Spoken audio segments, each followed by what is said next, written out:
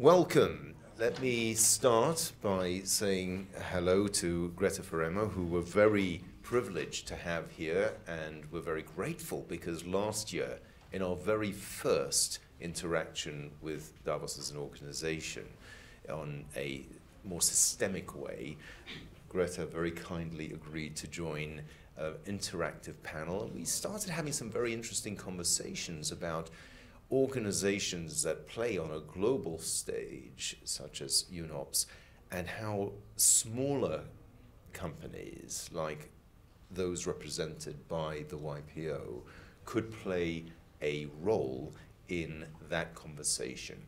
And here in Davos, 2020, it's the 50th anniversary, there's a huge conversation about climate and also about sustainability.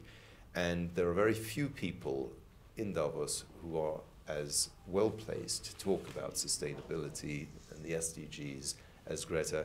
I will ask you to introduce yourself and tell us a bit about UNOPS for those members around the world who perhaps are not so familiar. So thank you, Maurice, and my name is Grete Faremo, and I am the Under-Secretary General and Executive Director of UNOPS. So what does that make me? Probably in your terms, the CEO and President of UNOPS, UN Office of Project Services. We are what I would call a technical engineering company, probably in a private sector term. We advise on infrastructure and procurement and project management. We also implement. But I would say when you look at our $2 billion turnover, we are working in more than 80 countries. We are about 11,000 personnel. We are the connector, the facilitator of partnerships that can help people around the world to a better future. So, of course, sustainability is in all we do. We consider environmental and social implications, and we are also, of course, a non-profit full member of the UN, but we work pretty much like a business. So we're always looking at the value add. What value can we add to achieving the Sustainable Development Goals, to drive the Agenda 2030? Not looking only at the official development aid, but going beyond, because the Agenda 2030 is a global agenda. It is key to governments, private sector, as well as the international community. So we need to work differently to achieve these goals. And that's also why I tend to come back to you, because in this work, we really need the small and medium-sized businesses, because if I look at who are the key drivers of innovation, the breakthroughs, you probably find them mainly in that space. And when I talk of us as a facilitator and a catalyst, that's also where we now have sort of directed some of our new initiatives. I know our members will be very interested to hear how around the world in their countries, well, perhaps in the 80 of the 130 where we have members, could connect with the work that you're doing. Tell us some thoughts about, this is an open dialogue. We have no pitch, we're not trying to sell a particular initiative or connectivity idea that we already have. This is genuinely just brainstorming. It's why we're here. We're here to talk and to listen. What are the things that our members could do? Let's have a little conversation about some projects perhaps you have in mind that you've done as an exemplar, and an idea that people can say, oh, well, you know, we could potentially do something like that. You know, what are the things that are happening around the world? How do you have those projects, and how do you engage with SMEs? So think of how important public procurement is. Look at any national GDP. and you know that it's large money, big money that is spent on public procurement. And we help and partner with a lot of governments, institutions, to build stronger capacity in, of course, designing tenders and also implementing tenders to drive solutions that can help the government or our partner to come up with a better result. In that space, it is really important that we and the governments understand where to look and also help us write up those tenders. Because if we don't have the companies around us who can tell us what is out there, we may actually ask for yesterday's solutions. So the UN overall procures for about $20 billion annually. So that is one space, how to interact with UN as a vendor. And the other part, going beyond the UN procurement, is of course, how can we, from a business perspective, engage each other to drive new sustainable solutions that also offers the opportunity, of course, for profit. And we have in UNOPS the management of the UN Web Buy. So that's an arena where you can register and actually make yourself known with your offers, but also how you engage maybe with bigger businesses, because we know that some of the bigger technology companies or bigger mainstreamed global companies, they thrive actually through partnering with many of the smaller, more innovative companies, and you can come through that channel as well. And I think to have this practical dialogue on how to engage is really important. I know a bit about time to market, so we're also looking at solutions that help us understand quickly whether this is a business opportunity or not. Can you give us some practical examples where which you can recall, which worked really well in terms of engagement between yourselves and some SMEs? Just some draws so we have a picture in our mind of the kind of projects that have really worked well. I might even ask you for some that didn't and why, but just to understand, what people should be thinking of when they try to engage with yourselves. So, of course, in emergencies, when we are engaged in delivering solutions to either UN partners or government partners, it can be, so if we provide an energy solution, we need to know where to access the solar panels or the technology that is needed to provide green energy in a refugee camp or in a community that has to address this emergency. So it can be an energy cluster that we work with to be able to provide solutions quickly. It can be in the health sector. So where do you turn when you need ambulances, where you need to equip the ambulances to ensure that they are delivered anywhere in the world quickly. So it is just to tell you that if we are to be successful in Guinea, Sierra Leone, or in the Middle East, Iraq, Yemen, we cannot come after the fact and ask, so what do you have? Do you have anything in stock or not? We need to be able to find solutions and able to equip them quickly if something happens. That's emergency. Long term, that can be a different approach, but I think you understand that it is really important for us to understand how to cluster our engagement. So maybe not with one company, but find out who are sharing sort of the same objective and drive what are the good solutions.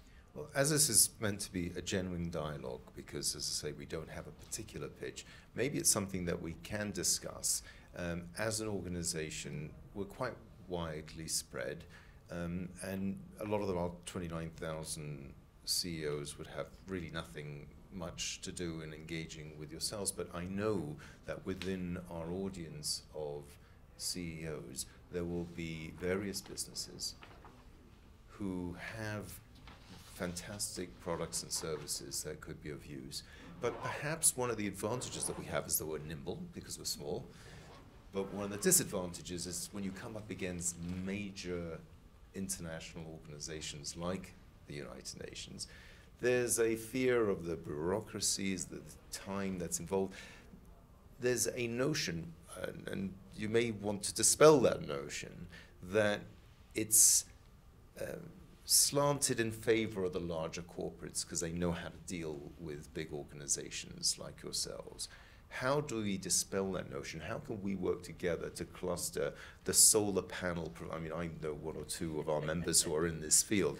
You know, maybe there is something that we can do, and we should, you were talking to you at some of our leadership here, to think how do we cluster them together and connect them with some of the things you're doing? Maybe solar panel providers that we might have as members in different countries looking and discussing with UNOPS about potential opportunities for the future.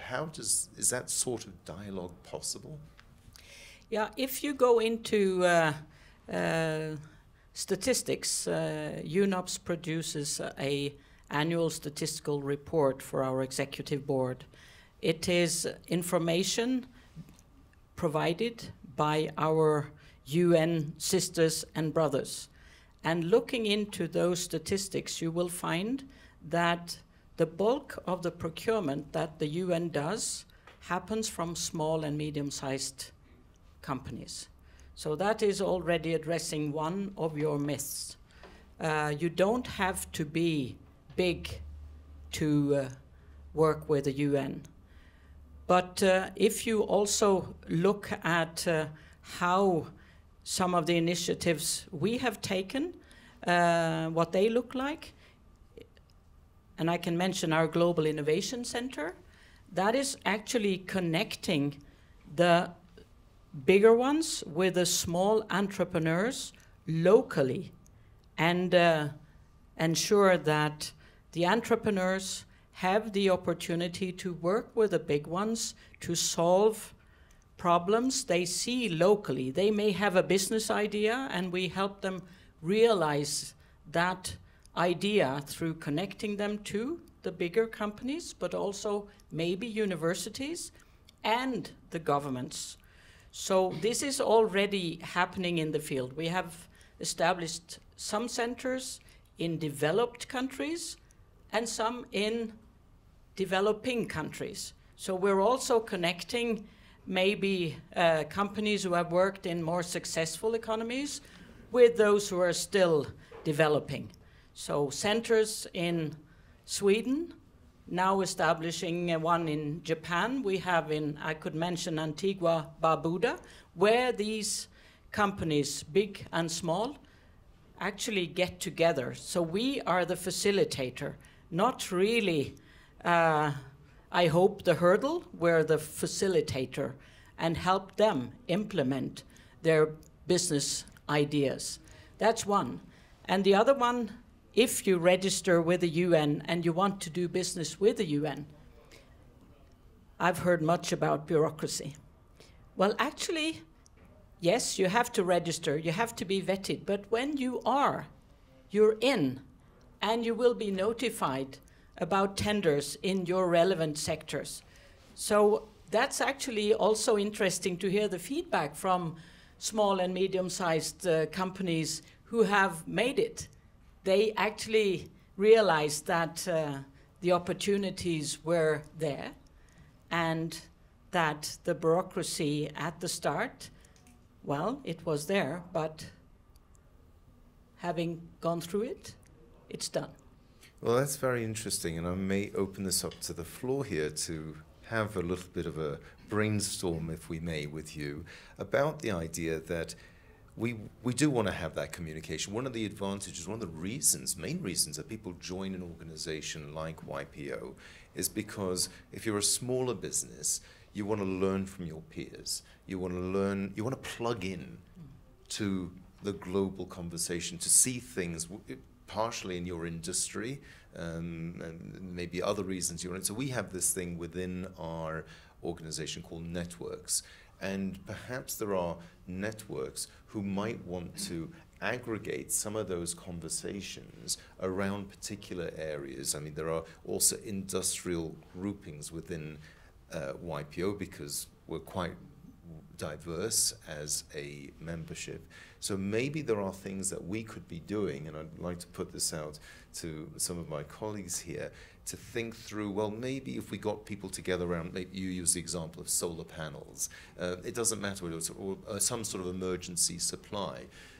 Maybe we can get some of them to come together and explore with UNOPS about the processes, because people are frightened. I was in a business years ago, ice cream, frozen yogurt, and I remember the first time I approached an airline. I was a small company, and I went to an airline, and airlines are, to me, were a little bit like to a medium-sized company looking at UNOPS. You know, you look at these massive organizations, and you think you don't even know how to navigate the communications because you're just, you know, you're a startup, you're very nimble, but you're just not you're not that connected.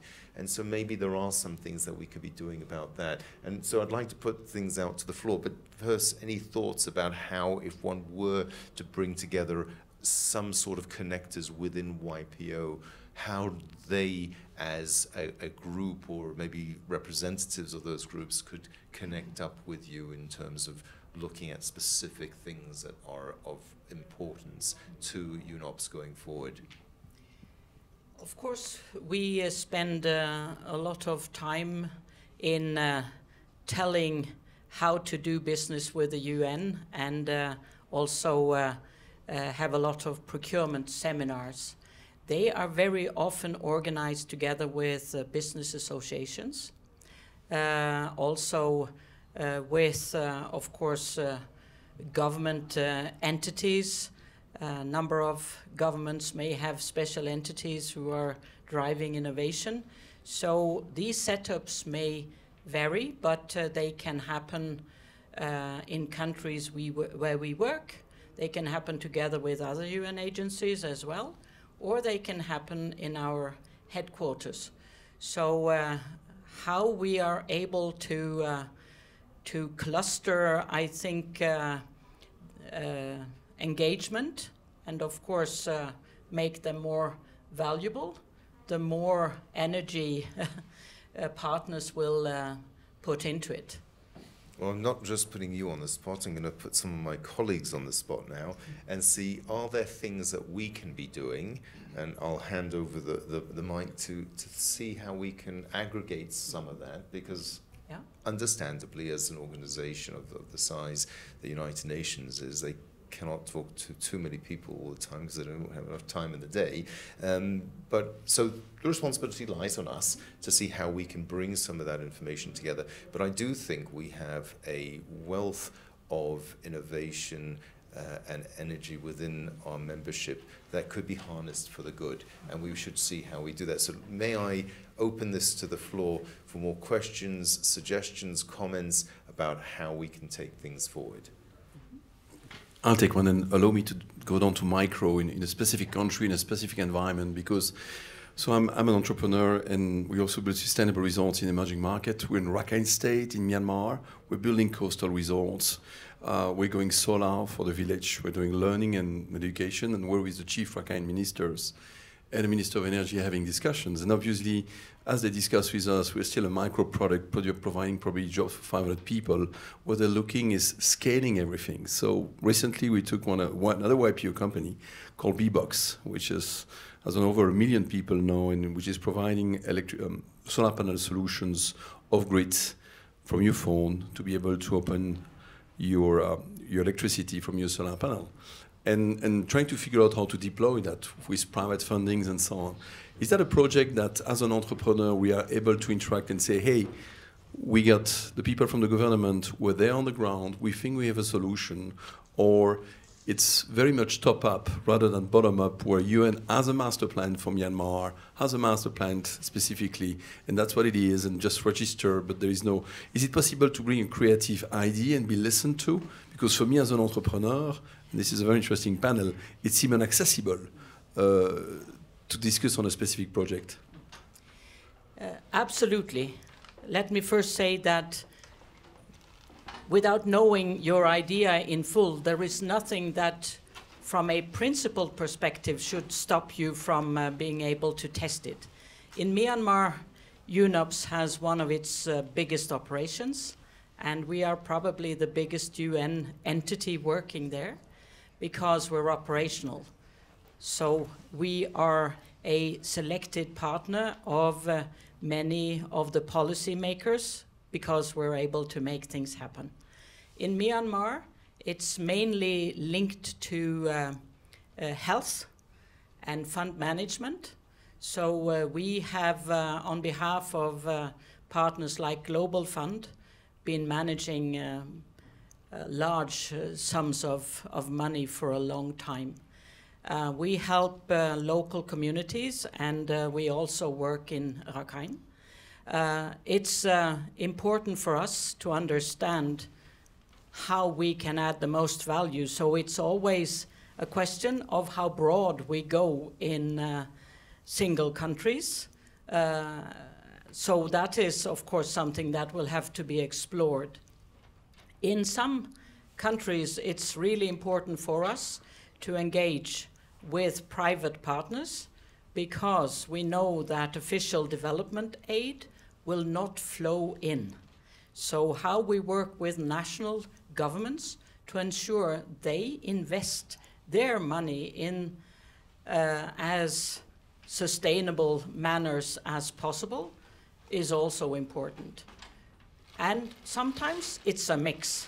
So going to Sierra Leone, the president wanted to electrify some of the communities in the country. Only 1% in Sierra Leone has access to electricity in rural areas.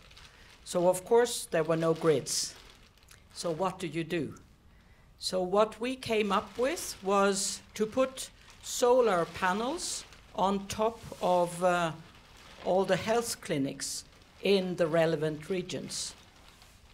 That produced enough electricity to provide predictable electricity to the health clinics, also to the local communities when using the excess electricity. And now we have a private provider who is managing this and who is now investing his own money into building more off-grid energy in that particular region. Of course, you understand that connecting to ideas like you just described is obviously a possibility. But it needs to be, of course, thoroughly reviewed whether this is something that is viable and can be done. So very often when I hear about ideas of that nature, I would always think, can they connect to something that is already up and running instead of thinking greenfield? Thank you. Thank you. So to answer to Maurice's call for a way to scale and to offer a service or an opportunity for our members, a thought comes to mind. So at the beginning, somewhere during this year, we launched the program, and Pascal was the leader of the initiative to identify members doing great things around the world. And so through that effort, we identified 200 members in a short period of time doing great things. And they have amazing projects, so we can only recognize them and do so much for them, highlighting them basically. But should there be an opportunity for them to scale and to create a multiplier effect by bringing them to your attention or bringing that community to your, and so connecting those two together may give them the scaling germ that they need in order to get bigger. So, for example, I'll give you a quick example. One of the members has a water project to create water tanks and make water more, let's say, clean water accessible and so forth. And he's being recognized for his project. That project could probably be in dozens of countries, not only the countries he has access to. So could there be a scaling opportunity through your organization? I think scaling is an issue to all of us. How can we help scale our ideas? Since we are in infrastructure, we have done housing projects in a number of countries, and where we have, of course, linked it to clean water, energy, and tried to develop these broader approaches.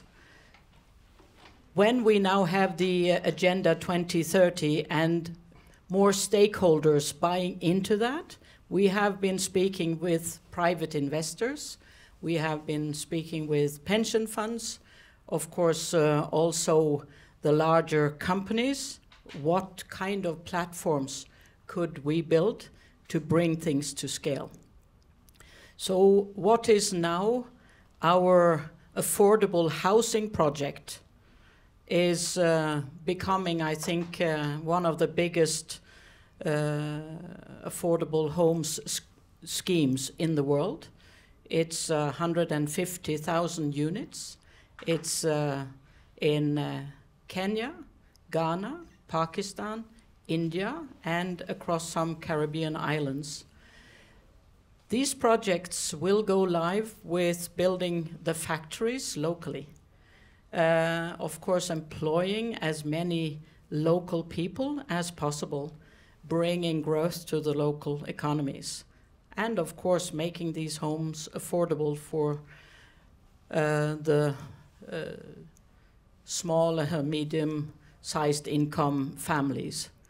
And these schemes will of course include also access to clean water, to the infrastructure needed for these bigger schemes.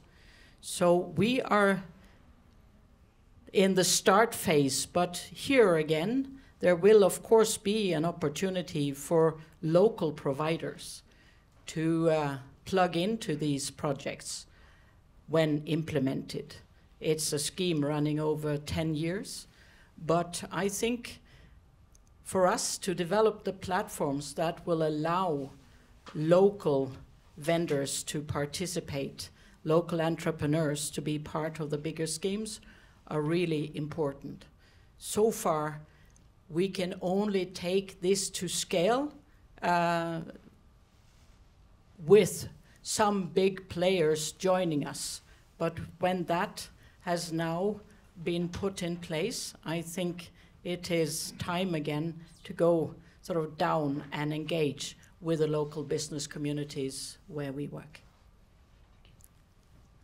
Hi, this is Scott Mordell. Just want to say thank you for being here. I'm the CEO of YPO, and we're just thrilled to have you here and just to be able to address us in this room and also virtually as it would go.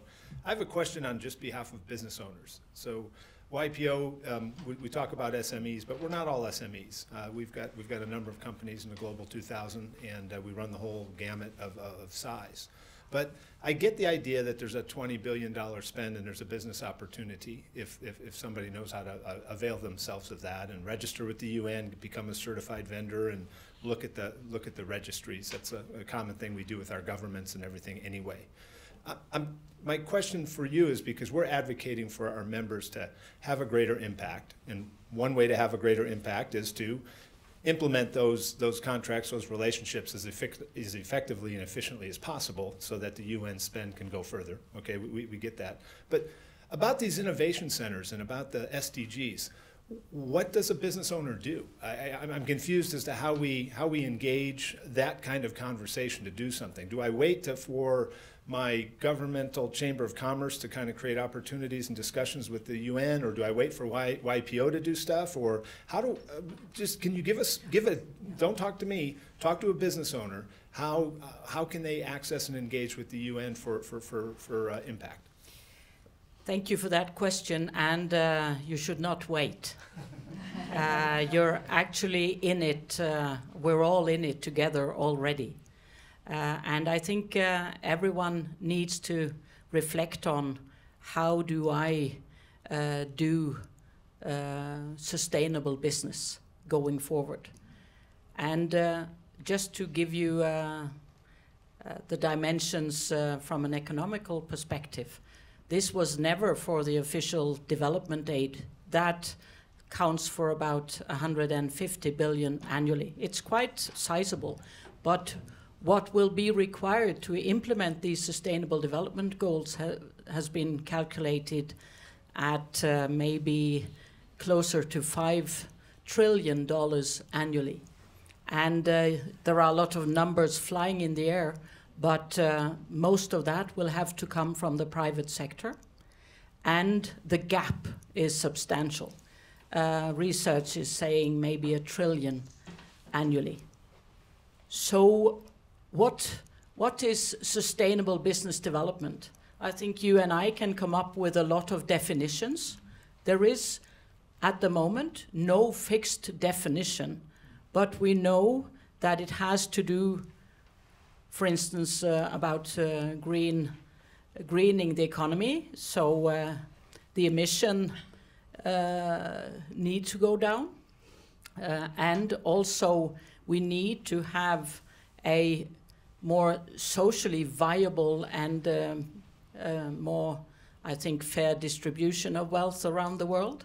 So what does this do to your particular businesses? I think we all need to ask that question and see how we can sort of help drive what we do in a more sustainable manner. This will require new partnerships, I'm sure. Governments are realizing this, looking for new partners to help drive innovation nationally and internationally. UN has its role to play, and we're trying to, as I said, be an even better connector. We cannot do this alone, whether we sit in our business or we sit in governments or UN. And actually to find these venues where we can accelerate, bring things to scale, drive new breakthroughs, because I'm sure they're out there. And sometimes we are faced with problems where we know that we have to think differently. If you are to provide health services to a country like South Sudan, you can only look at the number of roads, and they are literally washed away during the rainy season. So if you want to deliver health services, it cannot go via driving on the roads. You have to think, what do you do virtually? How do you use new technology? Maybe you have to use new drone technology, or for what I know. So thinking these new solutions, I think we do it better together. Hi, my name is Layli and I'm from Iran. I'm just listening to this, I wanted to give you an example of my experience with the UN and why I think it would be really good to have some kind of a representation or a connect between YPO and the UN. We have one of our companies is an IT company, so we set up an IT fund to help 700 disabled children schools. And I have a company that's a partner with UNICEF in Iran. So when I contacted UNICEF, they connected me to headquarters UNICEF in New York. And they have developed an IT solution on an iPad that is scalable and cheap, but in English, where we could Iranianize the system, scale it affordably for these 700 schools, and we had investors for it, and it's going actually really well. Later down the line, which is probably 10 days or 2 weeks ago, I realized that the software was developed by a YPOer for headquarters of UNICEF in New York. And I was like, you know, if we need to share resources, we need to share knowledge, we need to share, and resources could be human resources, capital resources, knowledge resource, and how can I, as a YPO member with 2 chapters, not know that such thing exists for my private company or family business that is developing impact on IT for education? So how can we connect these dots to make it more efficient with distance, time, cost, and everything else? And this is just a question up in the air.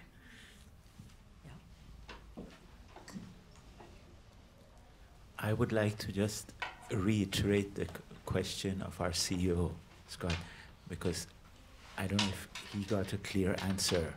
For me, what he was asking was, how does a private enterprise actually interact with UNOPS? That I didn't get the clear. Did you get? No. So that's what we, because UNOPS is a big organization. Practically speaking, is there a designated division person, somebody who YPO can knock on the door and get a yes or no? So to pick up on that question, of course, we have country managers in a number of countries. And if we are present, I would say you should knock on the local door to understand what is going on locally. Sometimes that country manager is managing our projects in a region. So understanding what is going on in a region and see if it's relevant directly to the projects we manage. We manage around 1,000 projects every year. So there may be business relevance directly in our own operations. If it is going more broadly, for instance, into procurement, we have a procurement division.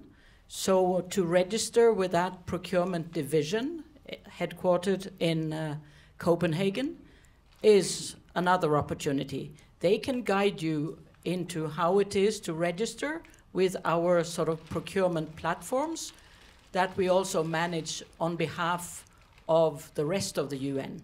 So that will give you a wider access to, as I mentioned, tenders going out from other parts of the UN as well.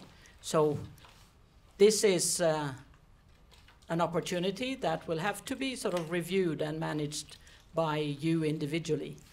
So I think the business opportunities here are multiple, but if you really would like to have the sort of email address, that's probably also something that we, in the end, can provide you with if we talk that sort of practical approach, how to start the process of being registered. But may I also address the second or the first question here, because UN was established as it looks today by the member states.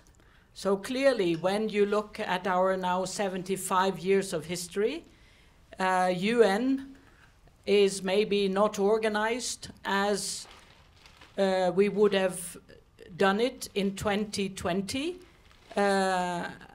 from a commercial perspective. Well, UN is not commercial. The member states have decided the setup, and one of the consequences of the setup of the funds and programs is that there is, unfortunately, not the sharing of information and the efficiency in how we operate that you may expect from each other. So with all the deficiencies the UN system may hold, we are still improving. I think the awareness around we need to improve our way of sharing information is significant, but I cannot offer you well, a date for when there will be this good and efficient information sharing among the agencies, but we have to do better than what we have been able to do so far. Can I I give you a suggestion? Just one suggestion. YPO with 29,000 members, if you can consider appointing one point person only for YPO at UNOPS, I can tell you that person will be more than cover his cost and their return, because the amount of opportunity you'll get from YPO members who are all entrepreneurs will be making a big impact. I want to say there are probably 3 challenges here, and one is for you, and 2 are for us. And I'll start with us to give you a second. To be fair, so Leili's fantastic point, which is an internal communication. You know, there are things that we don't know about one another's businesses. You talked about IT, we talked about solar panels. So maybe one challenge is how we, between us, create a dialogue which enables us to aggregate that information, because 29,000, even with Grete giving us an email, 29,000 emails will just be amounts that would just not be read or actioned. So what we need to do is work out how we aggregate that conversation amongst ourselves. The other suggestion that Scott's challenge, which is quite right, is then, okay, well, now we've got that information, how do we channel that conversation to the challenge to you? So now we've got our 2 challenges, and I appeal to our members around there for champions, because we're a member-led organization, meaning that those of us, and some of us give a lot more than others who are in, there are those here who have done an unbelievable amount of work for this organization. It's all done for free, and this is their way to give back to the world. And our overly taxed central resources can't take this on as well, but what we can do is appeal to those who will do one of those 2 things. One, help to aggregate, perhaps in different areas, and then the other is to bring that information together to yourselves, now to you. How do you respond to that if we were to be able to do this? Because last year you were wonderful in helping to catalyze our very first interaction with Davos as it's playing on the world stage with these agendas. Here you've helped us to bring that further forward. We want impact. We want concrete things. Next year, if we're going to be sitting here, we want to be looking back and saying, hey, you know, as a result of that, we set up the following structures that actually led to a change which will help us to deliver impact. How do you think you could perhaps respond to that? So I think this has to be sort of developed further, but when I mentioned our global innovation centers, they came as a result of our review of, okay, we want to be and we are a connector, a facilitator. So in the space of technology, clearly we have been approached by companies of different sizes, government, entrepreneurs, academia, and how can we put these stakeholders into a network that can help each other to add value, to drive the Agenda 2030. Maybe this kind of approach is also something that should be explored, because I think it's so important that we find ways of working together where we do more than 1 + 1 becomes 2. It's actually how we can make the 1 + 1 become 11, yeah? Okay, now you have raised the bar. Well, with that, I think that is a fantastic opportunity, a challenge and an opportunity for us. And hopefully somebody out there from our 29,000 will put their hand up and stand up as a champion. It's certainly unlikely to be me, who will say that they would love to start, and it could be several, because we could be looking at people who are doing different areas. You were talking about, say, looking at this from a industry perspective or a regional perspective. We could look at how we manage that conversation, and the appeal to everybody is reach out, whether it's to Scott Mordell or to Pascal Gherkin. Don't reach out to me so much if you can. And let's give us your name, say that you're interested in doing this, and then once we have the appropriate interlocutor, we can then come to you and say, here's what we're suggesting, and tell us how you want to engage with us. I'm looking forward to it. Fantastic. Thank you so much. Thank you.